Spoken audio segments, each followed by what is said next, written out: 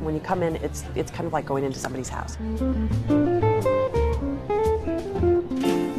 I'm married to the other co-owner of Westtown Tavern, my husband, Drew. I think when we set out to open Westtown Tavern, Drew and I really wanted to open the place we wanted to go to. And so if that's indicative of a neighborhood place, then that's great. We call our cuisine contemporary comfort food. We have those rich, warming flavors that you really crave. Maybe something you love from childhood, or maybe something you've just grown to love as an adult, but with some contemporary flourishes, some contemporary garnishes that make it a little more interesting. And I think something that we really do well here is the pairing of wine and food. And with 30 wines by the glass, there's a lot to choose from. It's a wonderful feeling to be able to create something, have people enjoy it. There's really no bigger ego boost than you could have. And at the end of the day, I feel pretty darn lucky.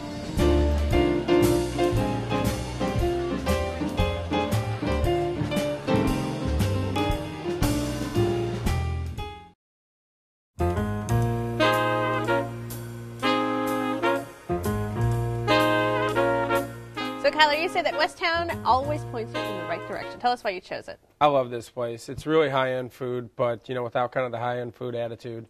They do a great job. They take some really normal dishes, pot roast, fried chicken, and they do something splendid with them. It's really impressive.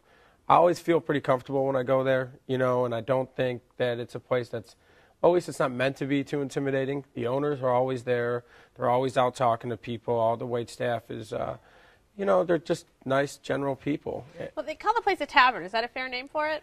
I think it is in the sense of what you want to describe as a tavern. Is a tavern a place where you have nice kind of comfort food and it's warm and it's comfortable? Then it is. If it's a place where you're going to go get drunk with your buddies, maybe not so much. Well, Fez, you were actually caught off guard by the name. Yeah, it seemed because of the name, Right. because of the word tavern. I Maybe immediately. even the location as well. Yeah, absolutely. I had one thing in mind, but it was actually a very pleasant surprise because the food was just so delicious, and there was a lot of care put into the dishes. That that the broth that the mussels were in. Just when the waitress came by and said, would you like some bread for that? We're like, yes, please. We'd like some more bread to dip in the delicious broth. Nice. Now, would you call this a neighborhood place?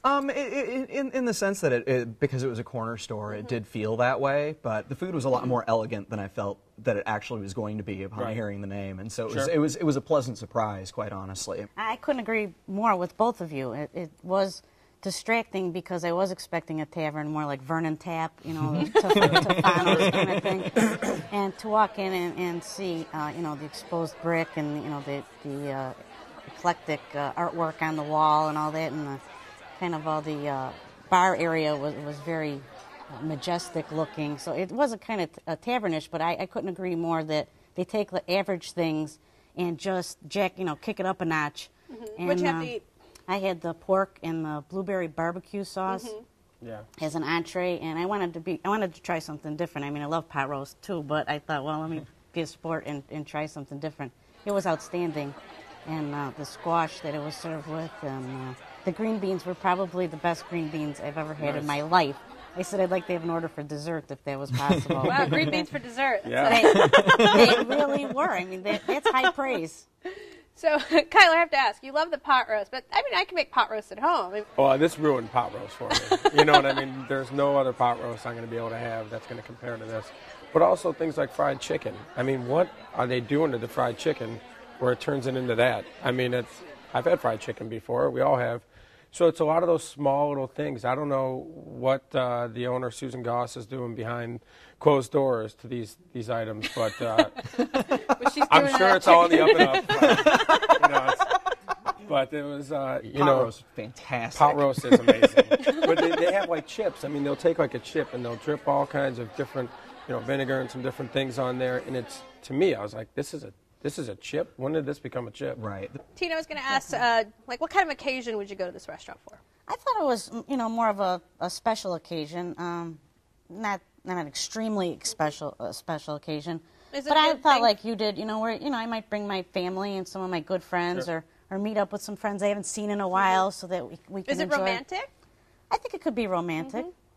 So, Kyler, this is a husband and wife operation with Susan in the kitchen, and they have Drew up front, who actually does a great job with the wine list. Tell us a bit about the drink menu. They were able to pair, I thought, quite nicely. We had a couple different things. We had 5 people there this last time, and we had the duck, we had pork, we had the pork with the blueberry, which is excellent.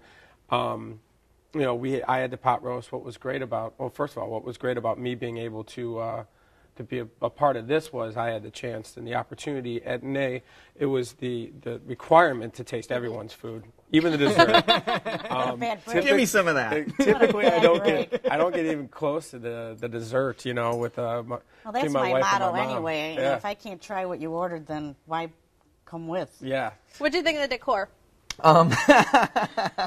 I thought that the wood and the high tin ceilings and stuff like that was really beautiful. The artwork was kind of repulsive to me. Really? I wanted. That There was was this very painting strange. behind the bar that I just wanted to throw in a dumpster. No kidding. And, I never even It noticed. was, it. yeah, it was. Well, I mean, because we had to wait at the Sure. at the bar. What was while so bad about this painting? the nudity and the rabbits. You and didn't the notice the nudity fishnets and rabbits? the- Wait a I second. Do you have a problem with nude rabbits? the rabbits weren't nude. Oh, It was the okay. nudity with the rabbits. Oh, It okay, was- well, that's different. I got stuck farther down the restaurant at that weird bride thing. At first, I thought it was child's artwork, but it was just just very creepy. strange. Yeah. So, Kyler, you recommended Westtown Tavern? Sum it up for us. Naked rabbits aside, I thought this place really, they do deliver great food at a reasonable price in a nice location. All right. Buzz? I'm really looking forward to going back there in the dead of winter and enjoying that comfort food again. All right. I loved it. It was exactly like you said, great food with no attitude. Well, you can sample the comfort food classics at Westtown Tavern, 1329 West Chicago Avenue, 312-666-6175. Open Monday through Saturday for dinner only. Reservations are accepted, and the average tab per person without drinks is $35.